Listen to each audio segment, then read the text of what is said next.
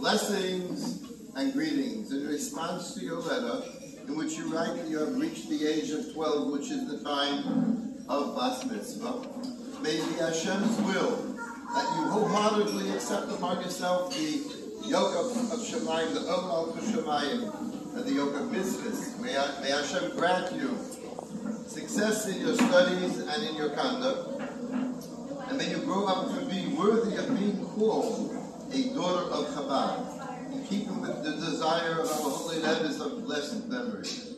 May you influence your friends too in this direction by speaking to them, and even more so by being a living example of a daughter of Israel who is educated in the ways of Hasidism.